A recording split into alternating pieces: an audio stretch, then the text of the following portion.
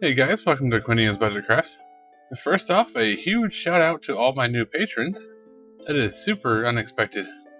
For anyone new to the channel, you know that I did a little bit of 3D modeling here and there. Well, I kind of tripped and fell face first, and now I'm putting out just tons of stuff on the Patreon over there. So that's probably what that is. People who wanted models and they really don't care about these videos. Anywho, it's challenge time over on the TCU Discord again. This one was to make something based on concept art. I have no idea who drew this because I found it from like 5 different sources, so if this is your art, it's awesome, and I'm going to do my best to copy it. First thing we're going to do is take a big old dowel and squish some foam. You can see this foam is already rolled up because I already did that. Then you can wrap it around the dowel and slide it off, and it'll stay more or less rolled. Then you can sort of just squish it into whatever thickness you want. Once you've got the thickness you want, you can go ahead and glue it there, and then cut off the excess. So this roll of foam is just the tower portion of this. We need a whole bunch of rock, and the best way I can think to do that is to stack a whole bunch of EPS. That is the crumbly stuff that comes apart real easy. And I'm going to stack it on a 2-inch thick slab of XPS to use as a nice sturdy base. My tower section turned out to be about the same size as this jar, so I'll just use that to make an indent. And then I can cut it out. Now you could try and cut it out with a knife like this, but that's not super effective and possibly a little bit dangerous. What works a lot better is if you take a pipe, like a PVC pipe or something, sharpen up the edge of it, and then you can just jam it straight in there like a giant hole cutter. So now I just took a Sharpie and drew on the edge of the foam more or less where I wanted it to be cut out now that I knew where the tower was going to sit. There's no real scientific explanation here, just sort of cut stuff away until it looks right. Started out with the biggest chunks that I knew were definitely going to come away first, and then cut away more as I needed to. It's always easier to cut more away than it is to try and put some back. Also, if you have a hot wire cutter that's wide enough to get in there and cut this big of a chunk of stuff, that would definitely be a lot cleaner than what I'm doing here. And then this right here is what I love so much about EPS. It is super easy to carve. I know it's kind of hard to see what's going on because the camera got washed out, but you can use a knife, you can use a scraper, you can use your fingernails, it'll just shred into little pieces. So once you're done giving your better half a heart attack, go ahead and grab a shop vac and clean all this mess up. Those top layers peeled off, I'm guessing I probably didn't get enough glue on there. I wanted to be kind of careful because Super 77 actually can melt EPS, but it's not a problem, we'll just hot glue it down. Now we can figure out where the hole is going to be and cut that out. Since the hole in the artwork appears to be broken out, you don't have to be too careful here. Then I just traced where the foam is covering the tower because I don't need to put bricks on that part. And then went through and put all the bricks in by hand. At this point I thought it needed a bit more trimming. I ended up never actually getting that one part on the left of the tower small enough, but you gotta make some leeway for reality here. Then I just went around and tried to get more of the kind of little shelves and stuff that's on the artwork. Just a lot of tinkering with it until you get something you like.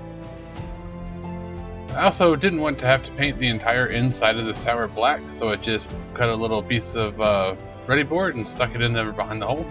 And I did the same thing with the topper piece. Alright, so to put the details on the tower here, I just cut some ready board into more or less square kind of sticks and just glue them right on there. Once you get all those on there, you can trim off the excess and put the trimming around the top.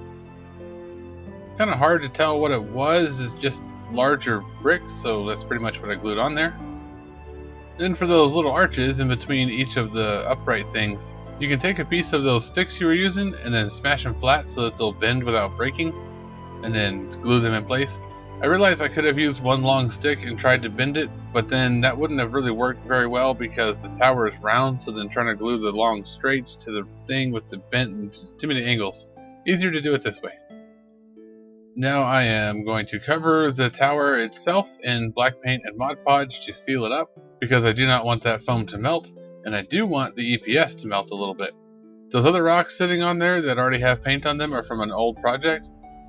This is completely unnecessary. You could use EPS or anything else you want to get the rounded shapes, but I'm always looking for ways to cannibalize my old builds, so I'm going to use those. I also forgot to pencil in the detail in those uprights, but that's not a problem. You can just go ahead and go in with an X-Acto and cut some, brick lines in there. Alright, so now I'm going to go out and spray paint all this with some black and some gray. There we go. You can see that it has melted the foam a little bit, give it a better texture, and now that it's not white, the camera can actually see what's happening. There are some pretty big gaps in between the EPS and the rocks that are glued on it though, so I'm going to make some toilet paper mache.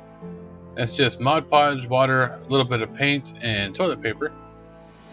Mix it all up and just stuff it in all the little cracks. This does take a long time to dry, about a full day, but when it is dry, it is rock solid. I really could have actually used that to cover the entire piece instead of doing what I'm going to do next, but I kind of like this, how it worked out, because you have a bunch of different textures this way. So now that that's all dry, I need to go through and cover the rest of this foam. I'm going to cover that with a mix of joint compound, Mod Podge, and paint. It's about 50-50 on the glue and the joint compound, and just enough paint to sort of tint it. Mostly because this joint compound will dry white and I don't want it to. Just go through and smear it on pretty much everything. All the rocks anyway, not the tower. Then you can take a stiff stencil brush and go ahead and poke it into all the little cracks and crevices you missed. And you can also use that brush to make a texture. Once that was all dry, I went through with some more black paint and Mod Podge and covered any little spots I could see that were still the white EPS foam underneath. And now it's time to spray paint it again. I'm going to spray paint the whole thing first with black, and then from pretty much all sides but not spraying up underneath with gray, and then from a higher angle with the tan, and then a light dusting with the off-white. Kind of hard to see that anything actually happened there, but that's the base coat. And now I can go through and actually paint this thing. Just using a big makeup brush from the dollar store here.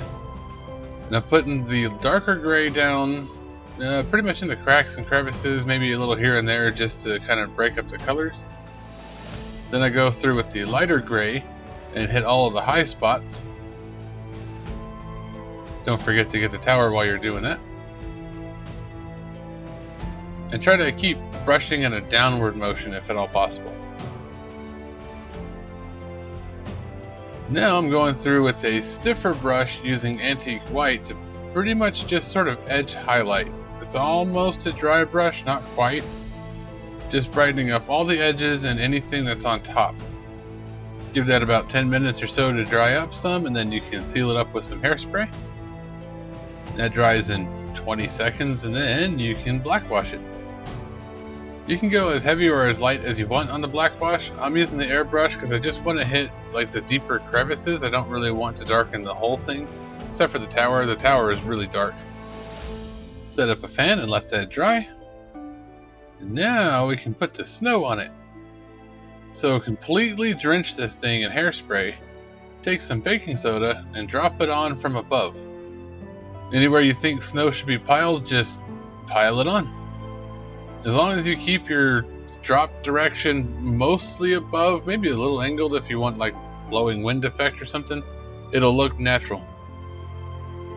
Once you think you got enough on there, you can go through and drench it in hairspray. It'll turn a little bit darker gray, but don't worry about that, it'll dry snow white. And spin it around, make sure there's no other spots you wanted to put some more. And if you add more, of course, add more hairspray on top of that. Set up your fan and give it about an hour. And there you go. Nice and snowy. I know you can't really see it very well here, so I'll just do some pictures.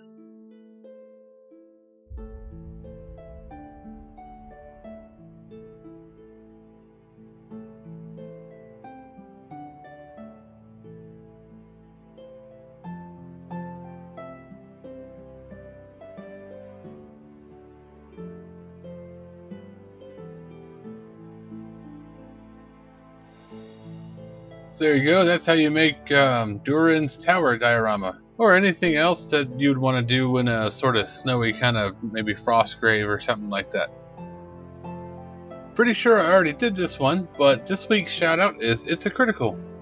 His channel isn't so much crafting like mine, but he does a lot of like reviews and that kind of thing, and talks about game mechanics and does a lot of live streams.